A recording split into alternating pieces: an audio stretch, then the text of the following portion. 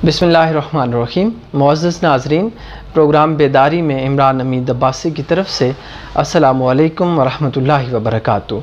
आज का जो हमारा टॉपिक है वो है माज़ूर शहज़ादा। बादशाह का एक बेटा था, उसकी 10वीं सालगिरह थी। 10वीं सालगिरह पे बादशाह अपने माज़ूर बेटे के पास आता है जो चल नहीं सकता, जो व्हील चेयर पे था। कहता है कि मेरे बेटे, तू इस रियासत का इकलौता वारिस है और आज कल जो है वो तेरी सालगिरह का दिन है, तो बता मैं तुझे तेरी सालगिरह पे क्या चीज़ गिफ्ट करूं।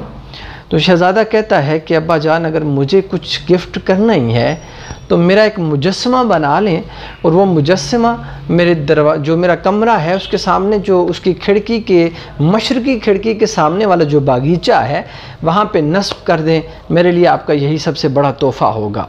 जब बादशाह ये बात सुनता है तो वो बड़ा परेशान हो जाता है कि मैं किस तरह से अपने माज़ूर और अपाहज बेटे का मुजस्समा बागीचे में लगा दूँ, दुनिया को तमाशा दिखाने के लिए, दुनिया की जग हसाई के लिए। तो वो बड़ा परेशान होकर ख़ामोश हो गया। उसने कहा कि बेटा तू कुछ और डिमांड कर, तू किसी रियासत की डिमांड कर, मैं तेरे कदमों में ला के रख दूँगा। लेकिन बेटे ने बाप की बात को टोकते हुए ये कहा कि अब्बा जान, मुझे सिर्फ़ मेरा मुजस्समा ही चाहिए। अगर आप मेरे लिए कुछ कर सकते हैं तो मेरा मुजस्समा आप सामने बागीचे में नस्ब कर दें। ये बात करके बादशाह का बेटा भी खामोश हो जाता है। बादशाह भी अपनी नमनाक आँखों से गर्दन को झुका लेता है और बड़ी परेशानी के आलम में सोचना शुरू हो जाता है। इतनी देर में बेटा अपने बाप की परेशानी को बांप जाता है और कहता है कि बादशाह सलामत, आप किस वजह से परेशान हैं? आप मेरी प्रेजेंट कंडीशन को देख के परेशान हो रहे हैं कि मैं कैसा माज़ूर मुजस्समा बागीचे में नस्ब करूंगा, क्या आप इसी वजह से परेशान हो रहे हैं? तो बादशाह ने कहा कि हाँ बेटा, मैं इसी वजह से परेशान हो रहा हूँ। तो बेटे ने कहा कि अब्बा जान, मुझे अपनी प्रेजेंट कंडीशन का मुजस्समा नहीं चाहिए, मुझे अपने ब्राइट फ्यूचर का मुजस्समा चाहिए, जिस मुजस्समे में जिसकी आँखों के अंदर उसके फ्यूचर की चमक हो, जिसका चुस्त और तवाना जिस्म हो, जिसको देख के उसके बागीचे में उड़ने वाले परिंदे भी उस पर रश करें और उसे हसरत भरी निगाहों से देखें। मुझे अपना ऐसा मुजस्समा चाहिए। अब बादशाह की आंखों में खुशी आ गई। बादशाह ने फ़ौरन ज़रगर्स बुलाए और उन्हें ऑर्डर दिया कि मेरे बच्चे के लिए एक खूबसूरत, इस अंदाज का जैसा मेरा बेटा कह रहा है वैसा एक खूबसूरत मोटी आँखों वाला और चुस्त और तवाना जिस्म वाला एक मुजस्समा मेरे बेटे की शक्ल का उसके कमरे की मशरकी खिड़की के सामने वाले बागीचे में नस्ब किया जाए। मुजस्समा नस्ब हो जाता है। अब बादशाह का बेटा रोज़ प्रैक्टिस करना शुरू कर देता है। उसके जो 2 दरबान, उनकी ड्यूटी लग जाती है कि वो सुबह उस माज़ूर शहज़ादे को उधर से व्हील चेयर से लेके बागीचे में लाएंगे और बेटा वहाँ पे अपनी प्रैक्टिसेस को जारी रखेगा। सुबह वो 2 दरबान आते हैं, बच्चे को, उस शहज़ादे को व्हील चेयर पे बिठा के बागीचे में लेके जाते हैं। अब क्योंकि शहज़ादा माज़ूर था, उसकी आंखों में बड़ी हसरतें थीं, उसके दिल में बड़े ख्वाब थे, लेकिन वो उठ नहीं सकता था। उसने जब अपनी मुजस्समे को देखा, उसके अंदर और खड़े मुजस्समे को देखा और उस मुजस्समे की कैफियत को देख के उसके अंदर भी उठने की तलब पैदा हुई कि मैं भी खड़ा हूँ, अपने मुजस्समे के सामने खड़ा होके उसके बराबर खड़ा होने की हिम्मत करूं। वो जो ही एकदम से उठने की कोशिश करता है, उसकी कमर से दर्द निकलता है, एक चीख पूरे महल की दीवारों को सुनाई देती है और एक चीख के साथ वो बेहोश होकर ज़मीन पे गिर जाता है। इतनी देर में बादशाह डॉक्टर्स को बुलाता है, जो अतिबात है उनको बुलाया जाता है कि वो जब देखते हैं कहते हैं कि बादशाह सलामत, इसने क्या किया है? ये तो बड़ा इसने कोई मुश्किल काम किया है जिसकी वजह से इसको इतना ज़्यादा दर्द हुआ और ये बेहोश हो गया। तो बादशाह ने कहा कि इसका मुजस्समा नस्ब किया था, ये उसके साथ खड़ा होने की प्रैक्टिस कर रहा था जिसकी वजह से ये गिर गया। तो डॉक्टरों ने कहा कि बादशाह सलामत, अगर इसकी ज़िंदगी की बका चाहते हैं तो इसे कभी उठने की तरफ मत इसकी हिम्मत बढ़ाइए, इसे ये कहें कि ये कभी नहीं उठ सकता, अगर ये उठने की कोशिश करेगा तो वक्त से पहले ये मर जाएगा। बादशाह, डॉक्टर्स ने भी यही कहा, बादशाह ने भी यही कहा कि बेटा अपने आप को तकलीफ़ تکلیف نہ دو، اپنے آپ کو اس طرح سے مشقت میں مت ڈالو ورنہ تمہاری زندگی وقت سے پہلے ختم ہو جائے گی۔ لیکن شہزادے کے جو اندر کا ڈاکٹر تھا اس نے کہا کہ نہیں، ہمت نہیں ہارنی۔ وہ جو اندر کا ڈاکٹر تھا وہ ہمت دلا رہا تھا کہ آج نہیں تو کل تم اپنے مجسمے کی آنکھوں میں آنکھیں ڈال کے بات کر سکتے ہو، اس کے ساتھ کھڑے ہو کے تم زمانے کو دکھا سکتے ہو کہ ہاں میں یہ کر سکتا ہوں، اللہ نے مجھے اتنی ہمت دی ہے، میرا عزم جو ہے وہ عزم مصمم ہے، میں اس پہ کمپرومائز نہیں کر سکتا، اپنے حوصلوں کو میں کبھی بھی ہارتا ہوا نہیں دیکھ سکتا۔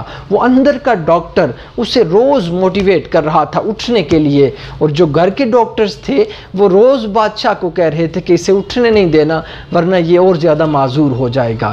وہ رات کو جب اپنے بستر پہ جاتا، جس تکیے پہ اس کا سر ہوتا، صبح تکیہ اس کے آنسوؤں سے گیلا ہوتا، پوری رات وہ اپنی معذوری کو سوچ کے روتا رہتا، اپنے بیکار بدن کو دیکھ کے روتا رہتا۔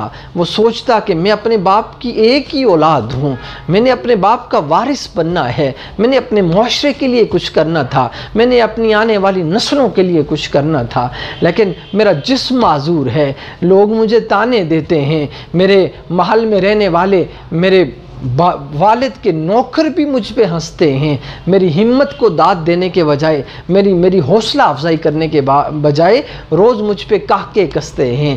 وہ ہر روز وہ سب کچھ دیکھتا ہے، سب کچھ سنتا ہے، لیکن ہمت نہیں ہارتا، وہ کسی بات پہ کمپرومائز نہیں کرتا، روز اٹھنے کی کوشش کرتا ہے مجسمے کے ساتھ، روز گرتا ہے، 11 سال کا ہو جاتا ہے لیکن ابھی اٹھ نہیں سکتا، 12 سال کا ہو جاتا ہے لیکن پھر بھی ہمت کر کے بھی اٹھ نہیں سکتا، 13 سال، 14 سال، حتیٰ کہ وہ 21 سال کا ہو جاتا ہے لیکن اٹھ نہیں سکتا۔ اب وہ 21ویں سالگرہ منانے کو ہے، 21ویں اپنی سالگرہ منانے سے ایک رات قبل اللہ کی بارگاہ میں اپنی جبین نیاز کو جھکاتا ہے اور عرض کرتا ہے کہ پروردگار 11 سال میں نے کوئی دن بھی ایسا نہیں چھوڑا جس میں نے محنت نہ کی ہو، جس میں میرے ارادے میں کوئی کمی آئی ہو، لوگ مجھے تانے بھی دیتے رہے، میرے محل کے دربان مجھ پہ ہنستے بھی رہے کہ یہ معذور ہے، یہ کچھ نہیں کر سکتا، پھر بھی ایسی پریکٹسز کر رہا ہے جس کا اسے فائدہ کوئی ہونے والا نہیں ہے۔ آج میری عزت کو رکھ لے، میری 11 سالہ سٹرگل کا مجھے آج پھل دے دے۔ تو وہ 21ویں سالگرہ پہ ایک نئے عزم کے ساتھ، ایک نئے حوصلے کے ساتھ، ایک نئی ہمت کے ساتھ 11 سالہ سٹرگل کے بعد اپنا کیک اس مجسمے کے سامنے کاٹنے کے لیے رکھتا ہے۔ پورے شاہی محل کو دعوت عام ہوتی ہے، پوری رعایا کو دعوت دی جاتی ہے۔ آج محل کی چھتوں پہ بھی اس شہزادے کی رعایا میں رہنے والے بچے بھی اس پہ ترس کھا رہے ہیں، عورتیں بھی ترس کھا کے رو رہی ہیں، جوانوں کی آنکھیں بھی نمناک ہیں۔ وہاں پہ ہر طرف ایک غم کی کیفیت ہے کہ یہ شہزادہ 11 سال سے پریکٹس کر رہا ہے لیکن اس کی معذوری ختم نہیں ہو رہی۔ آج سارے لوگ دعا کر رہے ہیں کہ پروردگار عالم اس کی 11 سالہ محنت کو اس کا اجر عطا فرما، اس کا پھل عطا فرما، اس نے ہمت نہیں ہاری۔ اب وہ ادھر کیک کاٹنے سے پہلے یہ عزم کرتا ہے کہ میں اس وقت تک کیک نہیں کاٹوں گا جب تک اپنے مجسمے کے برابر اس کی آنکھوں میں آنکھیں ڈال کے کھڑا نہ ہو جاؤں۔ ہمت کرتا ہے، چند لمحے آنکھوں کو بند کر کے رب کی بارگاہ میں التجا کرتا ہے اور ایک دم سے اٹھتا ہے۔ وہ شہزادہ جو 21 سال سے معذور تھا آج اپنی 21ویں سالگرہ پہ اپنے مجسمے کے سامنے کھڑا ہے۔ پورے محل کی دیواریں بھی آج اسے اپریشیٹ کر رہی ہیں، اس کے حوصلے کو سلامی دے رہی ہیں، اس کے جذبے کو سلامی دے رہی ہیں، اس کی اتنی انتھک محنت کو سلامی دے رہی ہیں۔ ہر طرف تالیوں کی گونج ہے، ہر طرف اس کے لیے حوصلہ افزا کلمات ہیں کہ وہ شہزادہ آج مجسمے کی آنکھوں میں آنکھیں ڈالے کھڑا ہے۔ تو معزز ناظرین، ہمارے اسٹوڈنٹس، جوانوں سے یہ گزارش ہے کہ ہم ایک ٹک شاپ اگر کھولتے ہیں، ہفتہ اس کا کام نہ چلیں بند کر دیتے ہیں، واپس اپنے گھروں کو چلے جاتے ہیں۔ کوئی بھی کام سٹارٹ کرتے ہیں، ایک ہفتہ، ایک مہینہ، ایک سال ہمیں کامیابی نہ ہو تو ہم مایوس ہو جاتے ہیں۔ یہ سٹوری ہمیں یہ درس دیتی ہے کہ زندگی نام ہے عزم مصمم کا۔ اگر آپ کے پاس پختہ ارادہ نہیں ہے تو آپ کبھی بھی کامیاب نہیں ہو سکتے۔ ارادے جن کے پختہ ہوتے ہیں پھر منزلیں خود آ کے ان کے قدم چومتی ہیں۔ اس لیے انقلاب مصطفیٰ بھی 23 سال کے عرصہ میں آیا، حضور پہ پتھر بھی برسائے گئے لیکن حضور نے کمپرومائز نہیں کیا۔ پھر دنیا نے دیکھا کہ محمد مصطفیٰ کا جھنڈا پوری دنیا میں اس وقت بھی لہرا رہا تھا، آج بھی لہرا رہا ہے اور قیامت تک لہراتا رہے گا۔ اس لیے اپنے ارادوں پہ کمپرومائز نہ کریں، اپنے عزم کو کبھی بھی عزم سے، ہمت سے مایوس نہ ہوں۔ اللہ تبارک و تعالی منازل خود آپ کے قدموں میں رکھ دے گا۔ السلام علیکم ورحمۃ اللہ وبرکاتہ۔